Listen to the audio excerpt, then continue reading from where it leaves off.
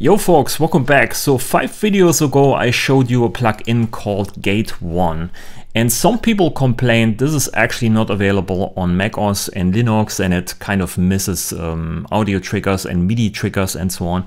So the same guy just released a new plugin called Gate 12.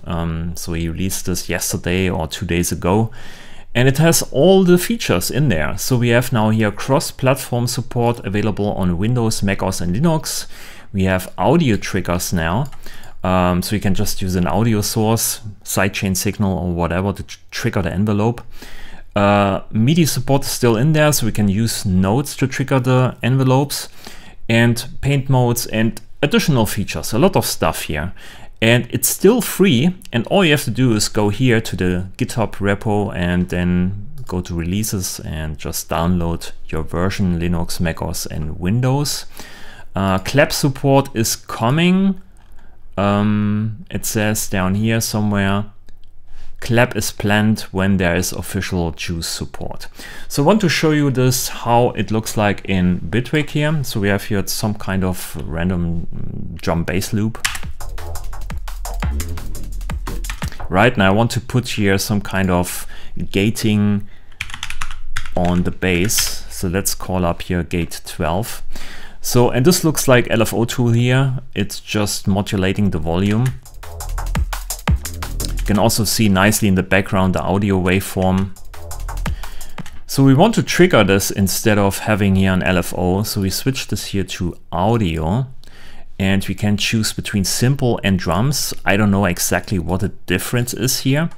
But then we can also open up here the settings to the audio trigger, and we get some kind of visual information about the trigger.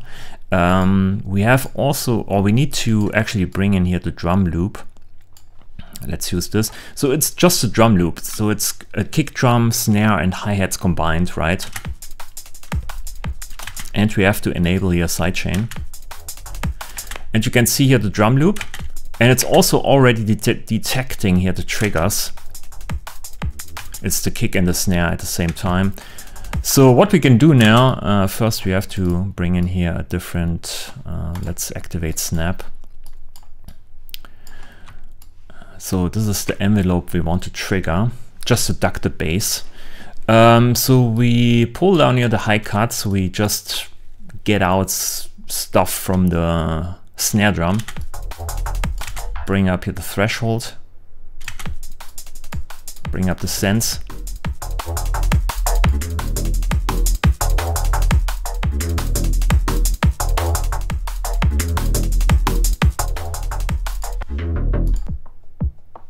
You can also monitor here the sidechain.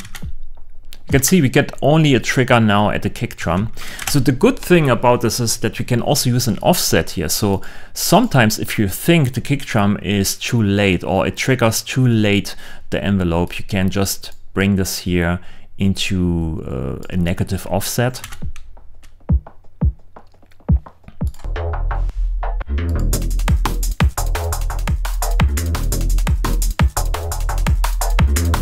In my opinion, it works well.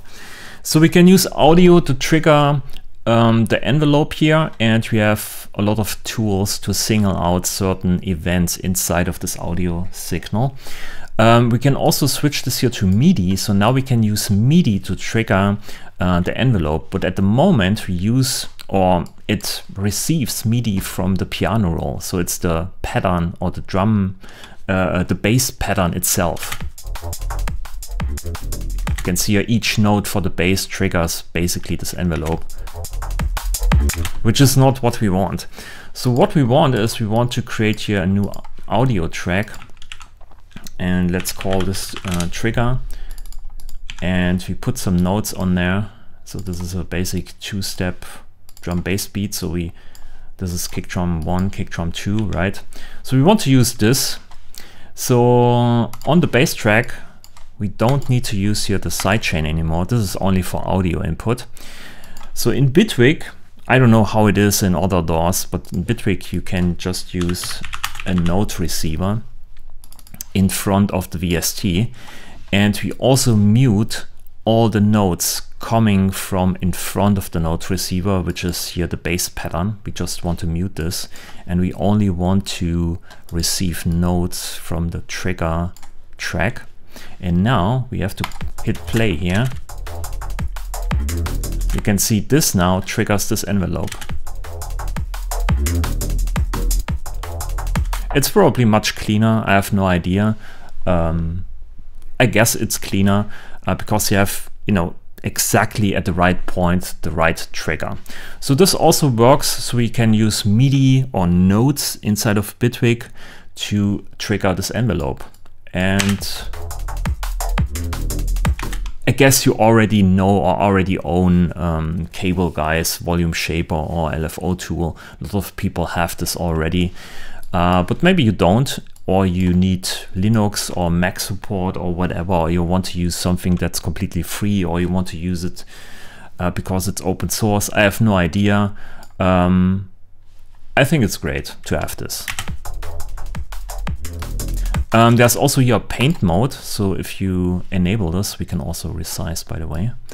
There's a paint mode and we have some brushes here. So you can use this and then click and drag to resize it. And then we just paint a brush like this, okay? So this is the paint mode.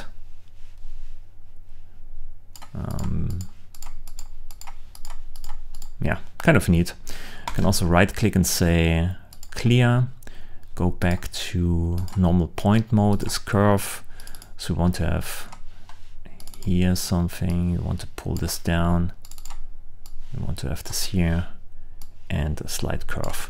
And again, all the features here, we can change the phase, we can change the tension easily, release, attack, release, just to get some clicks out of the result.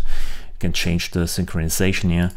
So there's a lot of stuff in here that's not in Gate 1 and it's still free. So the link is in the description below if you want to try it out for yourself. I think it's a great plugin, it works great, and it's completely free, so why not?